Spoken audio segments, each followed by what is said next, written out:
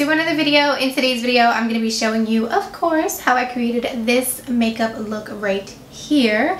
I'm absolutely obsessed. I also wanted to just sit here for a second and apologize for my missed uploads. I know I missed 2 videos this week, and you know what, to be honest, sometimes you just have those weeks where you just don't feel it. You're just not into it and your mood is just like in a funk, and I kind of was having that, and I was in that mood and I was like, you know what, let me just feel it.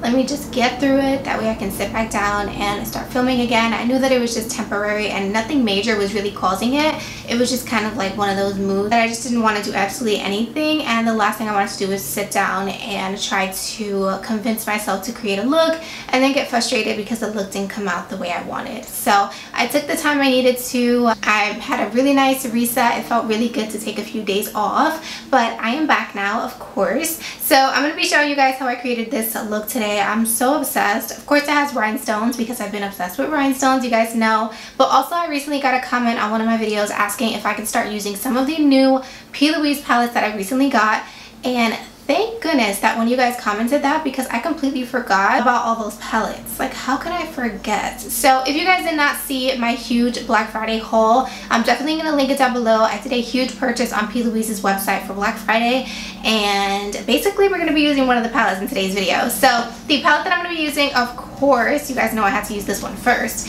This is the P.Louise Watch the Queen Conquer palette.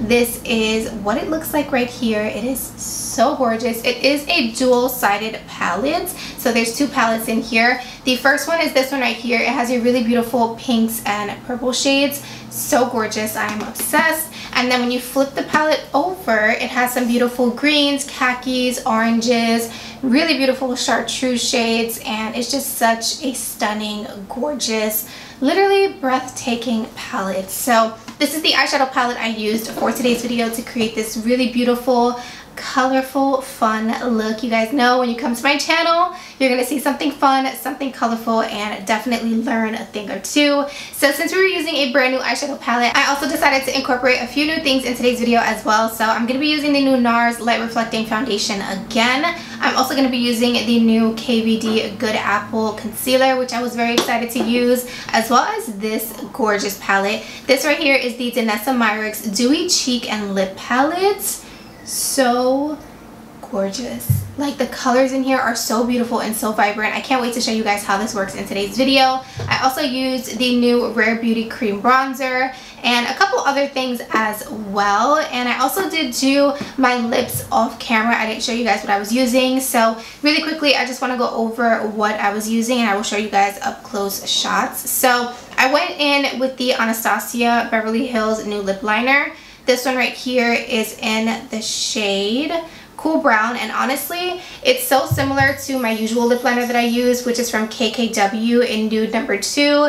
It's just a little bit more cool tone and a little bit deeper, but I love this color, you guys. It is so beautiful. I'm obsessed, so I went in with that. I went in with the Time Los Angeles liquid lipstick in the shade Sweet Tooth, which I will swatch right next to the lip liner so you guys can see what all of these look like. And this was the first time I was using this liquid lipstick, and to be honest, I really enjoyed the formula and I loved the tone. So it's a beautiful nude pink liquid lipstick. Now, it was a little bit too pink for today's look, so I did just apply a little bit of this Sephora lip cream in number 32, which I like to use this lip cream in the center of my lips, usually to kind of lighten up a lip color, and I am obsessed. It is so beautiful, and this is what it looks like right here. So really pretty. So you guys can kind of tell just from the swatches that the liquid lipstick from Sephora and the pinker one, the two mixed together, match made in heaven, and that is what I'm wearing on my lips. And then for gloss, I went in with this Morphe and Madison Beer gloss. This was a limited edition gloss, so I apologize, you guys, but I will go ahead and swatch it for you. So there is the gloss right there, and basically this is my lip combo. So yeah, girl, it's not just a lip liner and a lipstick. I use a lot of things when it comes to lip combos because I'm always changing it here and there, but I did want to tell you guys what I was wearing on my lips. So we're gonna go ahead and jump in to today's video. Before we jump in, please don't forget to give this video a huge thumbs up. Don't forget to subscribe to my YouTube channel if you guys have not already. And of course, without further ado, if you guys would like to see how I created this really pretty, fun, colorful look today, then just keep on watching.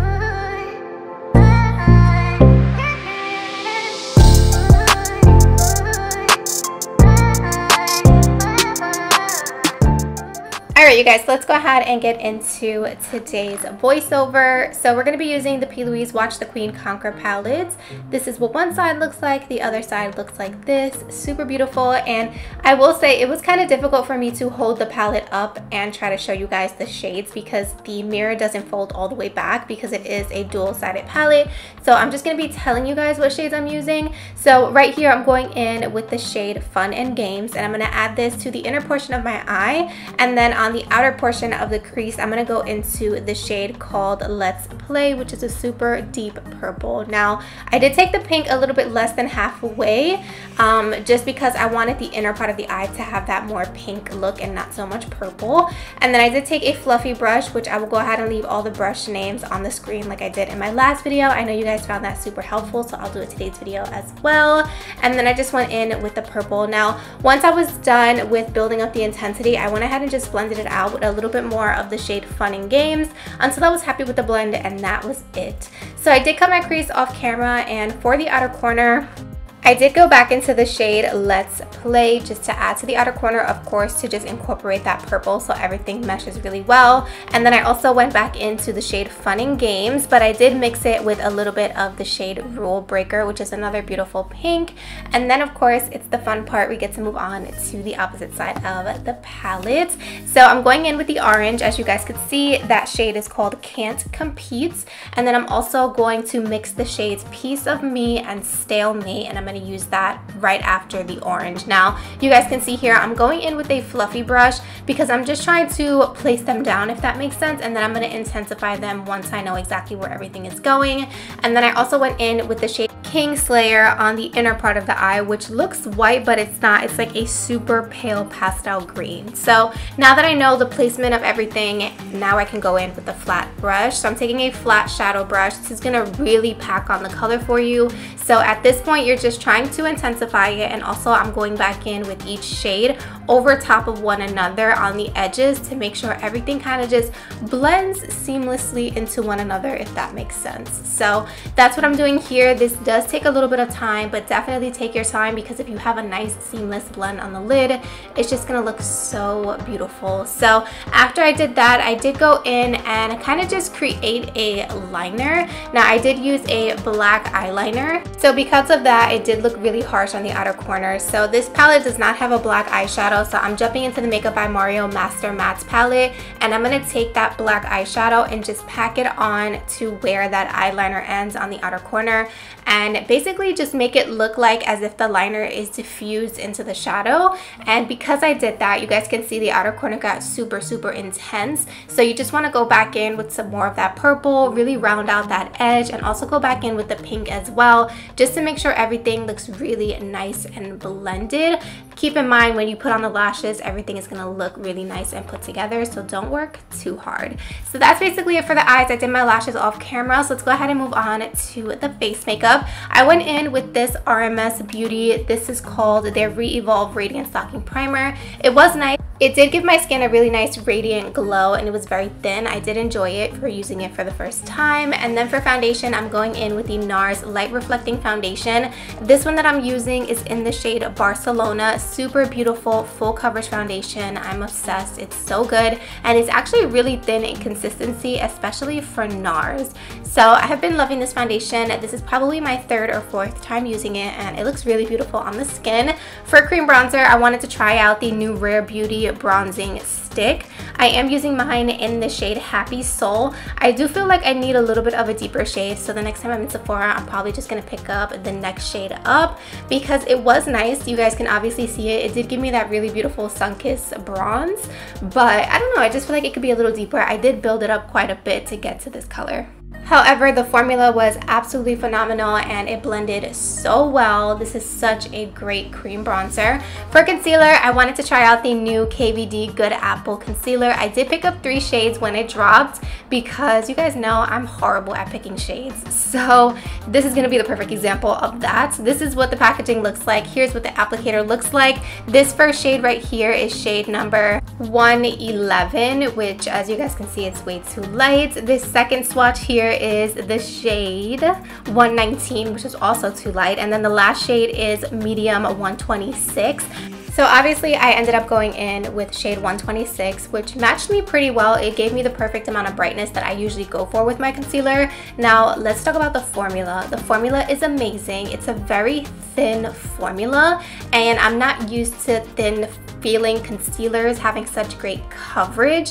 This was like super full coverage. It got a little bit cakey underneath my eyes where I have like my creases, and I feel like, I don't know if it was the powder, I don't know if it was the fact that I was using a new sponge. So I'm gonna try it a few more times and get back to you guys, but the coverage was amazing. It blended really well and it looked really beautiful. So I did decide to go in and just set it in place with my usual powder. I'm going to be going in with the Collab Set the Stage powder. As always, everything will be down below in the description box as far as what I'm wearing on my face and everything you guys see me use in today's video. So I went ahead and set my under eyes, and basically everywhere I apply concealer, I use this powder to set.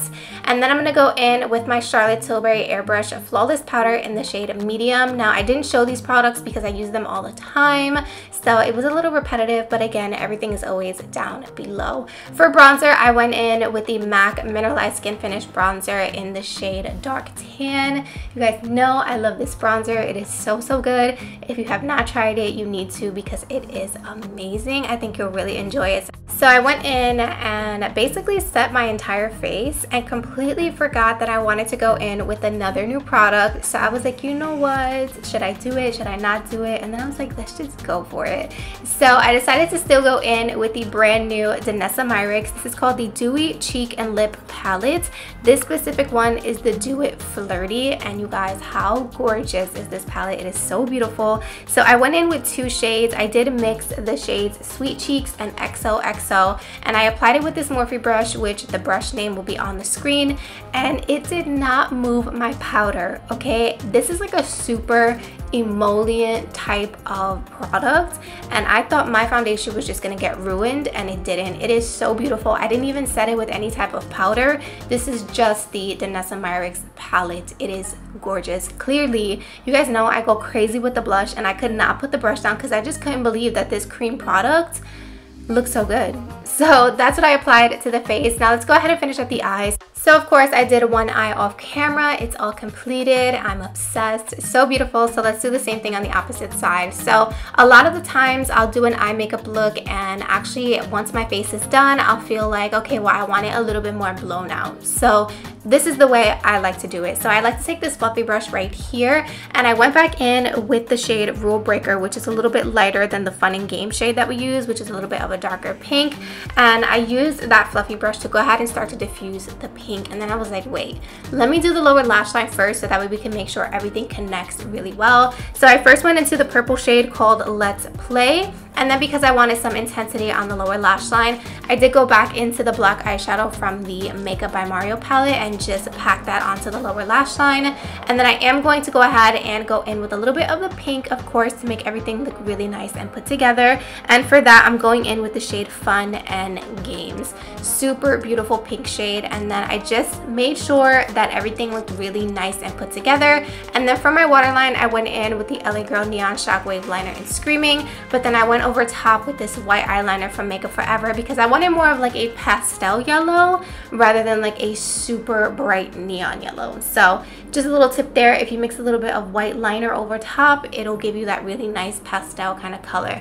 So then I went back in with the purple, which is the shade Let's Play, and I just made sure everything looked really nice and blended. And then I took a clean brush just to clean up that blend on the outer corner, because if you keep adding more pink, or if you keep using the brush that you you were using to add the pink, it's just gonna take it further and further out, which is not an issue at all. If you really wanted to really blow this out and take it all the way out to your temples, you absolutely can, but that wasn't the look I was going for today, so I did take a clean brush just to clean it up. So now I decided to add some rhinestones, of course. So I'm going to show you guys how I did the inner parts of the eye with the rhinestones. So I purchased these rhinestones off of Amazon. I will go ahead and leave the link down below if you guys are interested. It bring a whole bunch in a little container, and I love them so much, and they were also super affordable, so I think you guys will really enjoy them. So that is the inner portion of the eye, and then I went ahead and did the outer portion off camera just because it was giving me a hard time. I had a little bit of trouble with my rhinestones in today's video, but now we're gonna go ahead and add the highlight. I'm gonna go in with the Be Perfect highlighter in Hollow Glaze, I believe. It's a beautiful purple highlight. It has a really nice pink shift to it, so I went ahead and added the highlights, and that was basically it. That completed today's look. I really hope you guys enjoyed it. I hope you guys love this look as much as I do. It's super colorful, super fun, and super me. So of course, as always, thank you guys so much for watching, and I'll see you guys in my next one. Bye guys.